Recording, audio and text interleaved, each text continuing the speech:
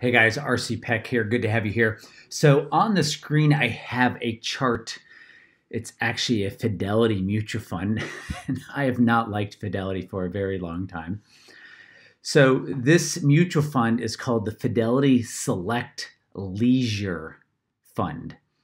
And a couple things really struck me when I saw this price chart. One is the Fidelity Select Leisure Fund is hitting a new lifetime high.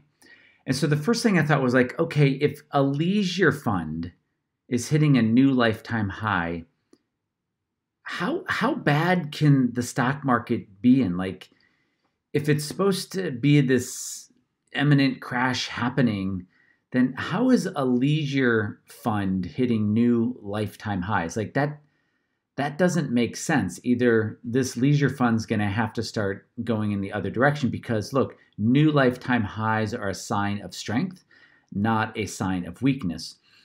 But then it got me thinking, what is leisure? To me, leisure is like cruise ships and vacations and like stuff you don't have to buy. It's lifestyle, right? It's not living expenses.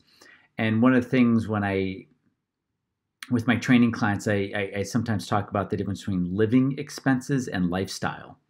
Right? Living expenses are things you have to pay for, even when you lost your job.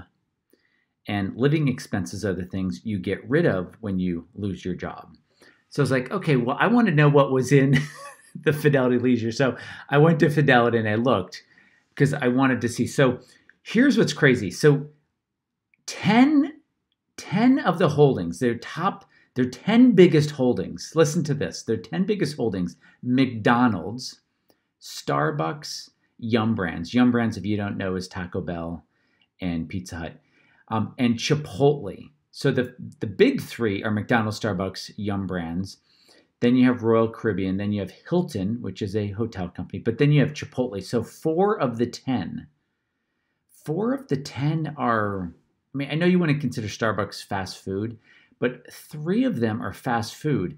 And I just thought this is really interesting because to me, someone spending their money at McDonald's or Taco Bell, even Chipotle, but certainly Taco Bell or Pizza Hut or McDonald's, that's not leisure. That they're probably eating there maybe because it's the cheapest place to eat. So it just got me thinking, like, what is the person buying? Like, I don't think people know what they're buying. They're buying based on words, right? Someone's like, oh my gosh, the leisure index. Well, if the leisure index is doing well. Now, and I'm not talking up both sides of my mouth. It is doing well, but I would never consider McDonald's, Starbucks, Yum, and Chipotle leisure. Those seem more staple-like. But nonetheless, I was like, okay, I wanted to dig a little bit more. And I said, well, how good has this leisure fund done?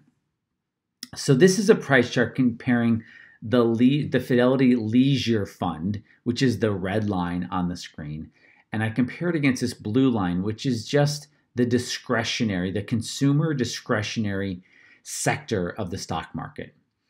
And I got to tell you, they look like they do about the same thing.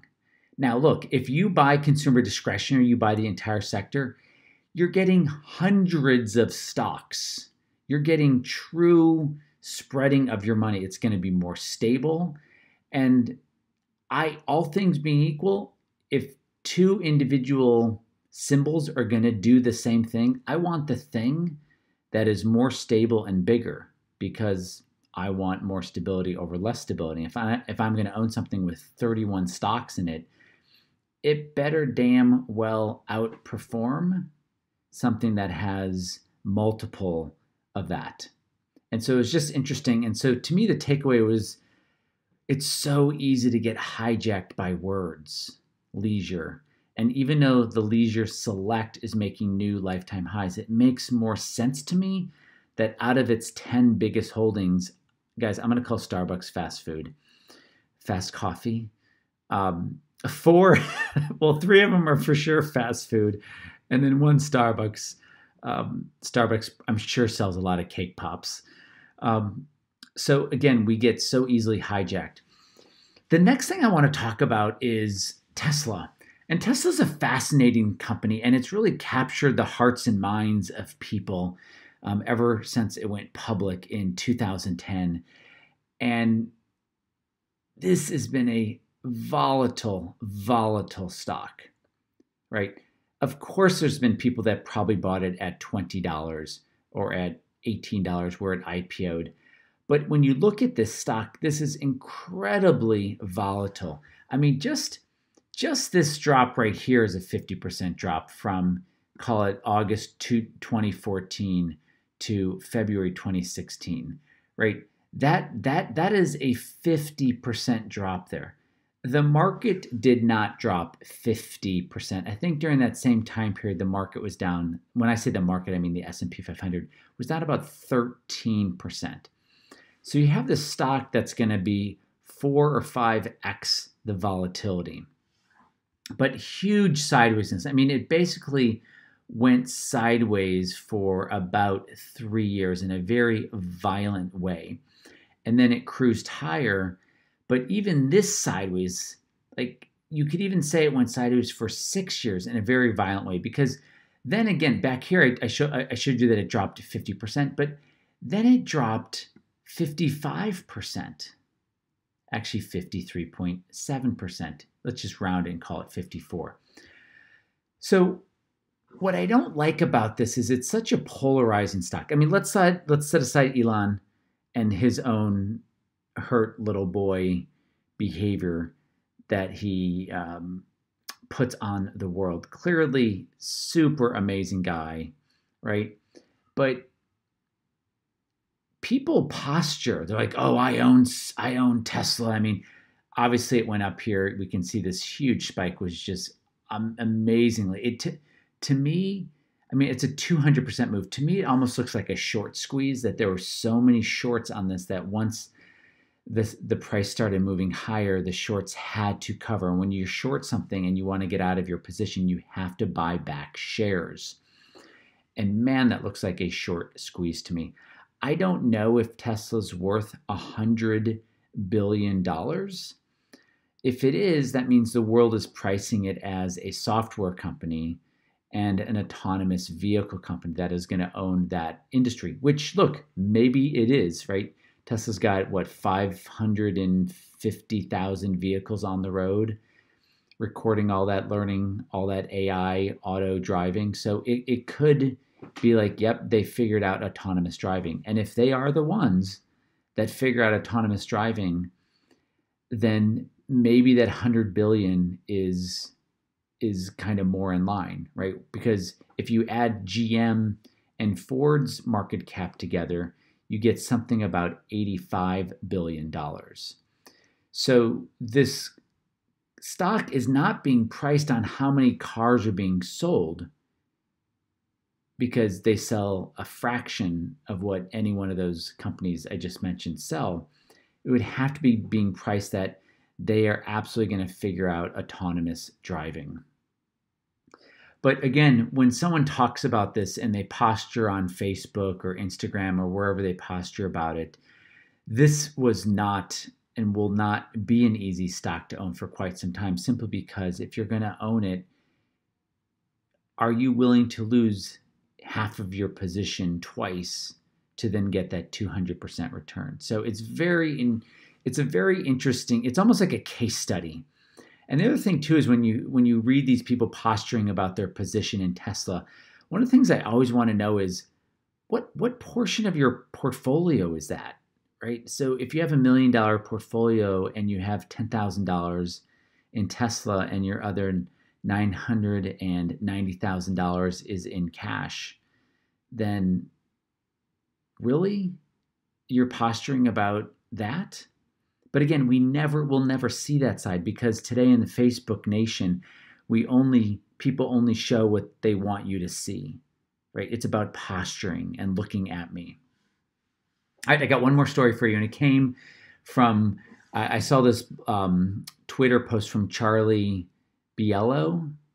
I thought it was interesting. He said, returns since the first Bitcoin transaction in January 2009. So the first Bitcoin transaction happened in January 2009.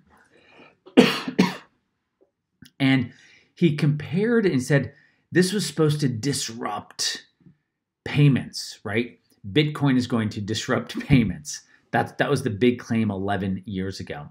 And he shows a price chart of MasterCard and Visa. And so I want to get a bigger price chart of MasterCard and Visa. Now, if I were to put Bitcoin on here, it would actually crush the returns of MasterCard and Visa, simply because Bitcoin started at basically zero. But I loved his framing, right? MasterCard's the red line, and it's up about 2,000%. 2,000% since that January of 2009. So it did not disrupt MasterCard. MasterCard's up 2,000% since Bitcoin. Let's just call it even gone public. Okay. And then you have that other company that does those transactions called Visa, and Visa's up 1,400%. And so, again, this is another example of teasing out the narrative and teasing out what actually is going on, right? So what's actually going on is, what did Charlie say? I want to use the exact words. Disrupt payments. So I don't see payments disrupted yet. In fact, I see the two biggest payment companies kind of going hockey stick up and to the right. And so whether he talked about a leisure fund, which is basically the consumer discretionary sector, but with fewer stocks, which means it's going to be more volatile or more volatility. We get hijacked by words and terms. Then you have Tesla, which people can posture about. And if they're going to posture, I'd love for them to just tell me what percentage they had, where they bought, how many times they got in and out, in and out, in and out. And I would love to understand how they've done with those other stocks they've owned, where when they lost 50%, then they lost another 50%, then they lost another 50%, right? Because you never hear about that part of the story. And then the final symbol to this, are you buying a narrative? Are you buying someone posturing? Are you buying a word? Is just, I don't see a lot of disruption that happened in electronic payment systems. And we could put PayPal on here too, and I'm sure that has screamed up and to the right also. And so the big takeaway, whether it's Tesla and all the posturing that's going on, or someone saying Bitcoin's going to disrupt payments, or you buy a fund or an ETF because of the name of it, guys, it's so easy for our brains to get hijacked. It's so easy to be hypnotically hypnotized, to fall in love with a narrative or a story and lose sight of the big picture. And the big picture is you follow price. Hey guys, this is just another step in helping you protect your portfolio or your future. Thanks so much for tuning in, and I'll speak to you next week. All right, take care.